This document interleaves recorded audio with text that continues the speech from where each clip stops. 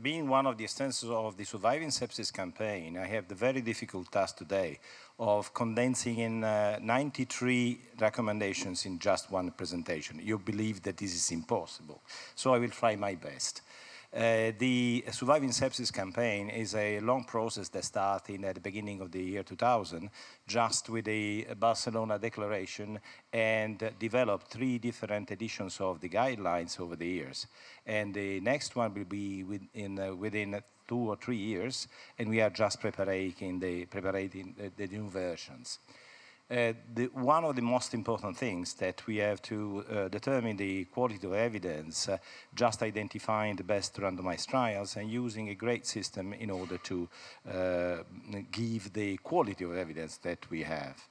At the same time, specific PICO questions were posed and analyzed since the very beginning for the development through the literature research, looking at the major database available. Then, for those recommendations where non-unanimity was reached, indeed, looking at the grade, the final recommendation were voted, reaching the 80% of the agreement.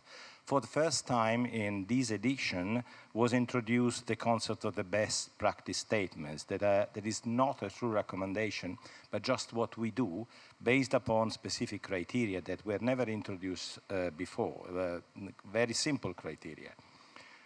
We have to take into account the new definition of sepsis that had been published into 2016 into the JAMA, and where substantially there were a change in terms of definition in most of the cases regarding the severe sepsis that is cancelled and is replaced by the definition of sepsis. Whatever would be your position, this is the way it is, and we try to be consistent in order to incorporate in this new definition within the guidelines. However, the so-called quick SOFA was not incorporated because for the moment we do not have any major evidence that it works, and then the algorithm for the decision-making process that has been proposed into the definition indeed was not incorporated as well.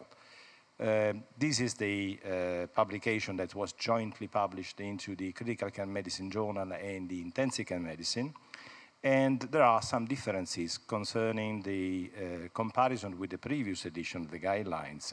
And 2 elements were indeed cancelled by the bundles. The bundles do not exist anymore, simply because the measurement of CVP or the SCVO2 are not anymore justified by the existing evidence.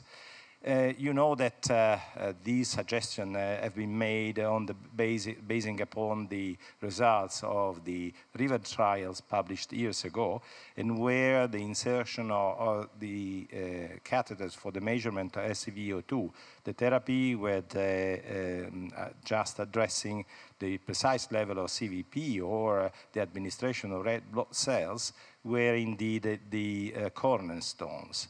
However, the systematic review and meta-analysis that put together the following studies, the RISE, PROCESS, and PROMISE, that were negative by comparing the reverse suggestions with the standard therapy, showed that there was no real advantage by using this pre-constituted protocol. And for these reasons, this has been disregarded and not recommended anymore into the guidelines. But if you look at the evidence that is available, and you look at the comparison between the intravenous fluids or the intravenous antibiotic that were given to the patients enrolled in the RIVER trial and the other 3 recently published, you may immediately realize that the amount of fluid that they were receiving was not so different. And there was a sort of protocolization of the therapies, as well as for the antibiotic therapy. So, indeed, just comparing these 2 different phases of the medical knowledge, we have to take into account that the overall management of the sepsis over the year changed. And then the 3 studies indeed used very often exactly the same protocol that in the RIVER trials was recommended. And in general, I do believe that despite we have to recommend something depending upon the existing evidence, nonetheless we need to be very critical concerning the validity of certain evidences. And for these reasons, we have to avoid to throw away the baby with the dirty water. And we have to save always what is good in the previous evidences. One important best practice statement that starts giving a very important message, which is the emergency that is represented by the sepsis and septic shock. These are recognized with medical emergencies, which means that we need to act very rapidly in order to solve the situation. And the other point, for example, of course I will mention only some of the recommendations, is the source control. It is more than obvious that if I will be unable to put under control the source of infection and sepsis, will be totally impossible to solve the clinical picture. And all the tools that I have to put into account and consider for the implementation in order to just have the correct clinical conclusion should be promptly used and put on the table. The initial resuscitation starts again with something that was very debated. That was the use of the 30 ml per kilogram body weight of intravenous crystalloids given in the first 3 hours. This morning we had a session where we discussed a lot on this issue, but still there are several different behaviors into various teams that treat the septic shock. And just to find out a discriminant between what is right and what is wrong is still not so easy. The other point that is important to mention that in order to take care of these patients, we have to reassess after the initial therapy. And then you need to look at the various variables that we have available today, especially for those variables that allow us to reassess the hemodynamic status. For what concerns the quality of the fluid that is suggested, it refers a large part to the crystalloids that should represent the first fluid for the volume replacement therapy and also for the following infusion of therapy to correct the sepsis and septic shock. And when too much fluid are needed, one of the suggestions that indeed has a weak recommendation, a low quality of evidence, is to add albumin to the crystalloids. For what concerns the level of blood pressure that should be recommended, the recommendation implies that the magic 65 millimeters of mercury in patients with septic shock that require a vasopressor should be our target therapy, should be our target level of pressure. Even though there are still conflicting results into the study, into the literature, where just choosing a specific higher or lower level of blood pressure doesn't represent necessarily a change in the mortality. What concerns the vasoactive agents, the classical vasoactive agent that is recommended is norepinephrine as a third choice. And there is an additional suggestion coming from other studies, like the recently vanished study published last year, where when the dose of norepinephrine is too high to maintain the blood pressure, is recommended or is suggested to add the vasopressin in order to keep the dose of the two vasoactive agents at a lower level and targeting the mean arterial pressure to the target that we have chosen. The other point is that not always, when we adopt these measures, we see that shock is going to be resolved. And under these circumstances, what we have to do, we have just to reassess and look at the hemodynamic assessment, especially of the cardiac function, and we need to determine if there is an overlap of different situations, hemodynamic situation, like it may happen with cardiogenic shock or septic shock together when the cardiac failure is evident as an underlying condition, for example, in patients with cardiac ischemia. And the other point is that as soon as we have to correct these variables, what we could look at are the dynamic over the static variables that are more and more used in all the Western world. The lactate, we again touched the lactate this morning in the other session, but indeed the lactate level to guide the resuscitation therapy may be an option in order to look at, over time, to the normalization of the so-called normalization of lactate levels in order to just identify the lactate as a marker of the tissue hyperperfusion, even though several other parameters are becoming more and more popular just to assess the real hypoperfusion. Antibiotics.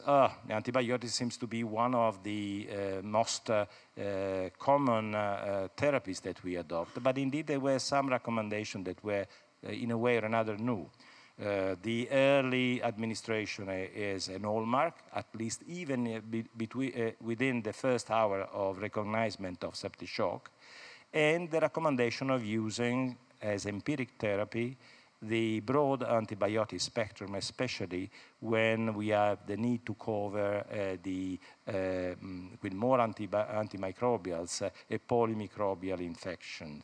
And the other point is that as soon as is suspected the nature of our bacterial pathogens, knowing what we have in our hospital, then the empiric combination by using 2 antibiotics instead of only 1 can be another option. And another thing that was never recommended before is the introduction of the concept of the antibiotic stewardship, which means the capability of just adapt and narrowing the spectrum of antibiotic in case the germs that is isolated shows a better response to the conventional and narrow spectrum antibiotics, and not continuing with the empirical broad spectrum therapy. And the identification of these situation is very important. At the same time, I would say that maybe for the first time there was an allusion to the idea that we have to restrict the antibiotic therapy to 7-10 days in order to adequate to the serious infections that can last more for their resolution. And it is always important to reassess also the antibiotic therapy depending upon the new blood culture or new culture that we have the need to perform in our patients. What about the corticosteroid? This is tricky because indeed it was published exactly today, the ANTONELLI study, and I want just to show you a couple of slides on that. And the recommendation says that we should use the corticosteroids for those patients that do not respond very well to vasopressor therapy to restore hemodynamic sensitivity because of the relative hypocorticosurinalism that these patients may have, giving a 200 dose of milligram per day. Well, the glucocorticoid therapy is denied in this publication that was published today into the New England Journal of Medicine by the ANTONELLI, and where again the usual negative study coming from the ANTONELLI, it is negative in terms of mortality, but look at the rest of the slide. Indeed, we do have several good indicator that there is a good effect in terms of reduction of length of stay in the ICU, mechanical ventilation, in terms of reduction of the mortality within the ICU, and in terms of many other advantages that indeed put in question the negativity of this study. Maybe it is not different in terms of mortality, but despite its negative, there are interesting achievements. The renal replacement therapy is then recommended not to use it unless there is a specific indication for the dialysis. They jump to my last slide, where I thank you, but there were another couple of more. Impossible to synthesize the 93 recommendations that were included into the new guidelines. Thank you. Thank you very much.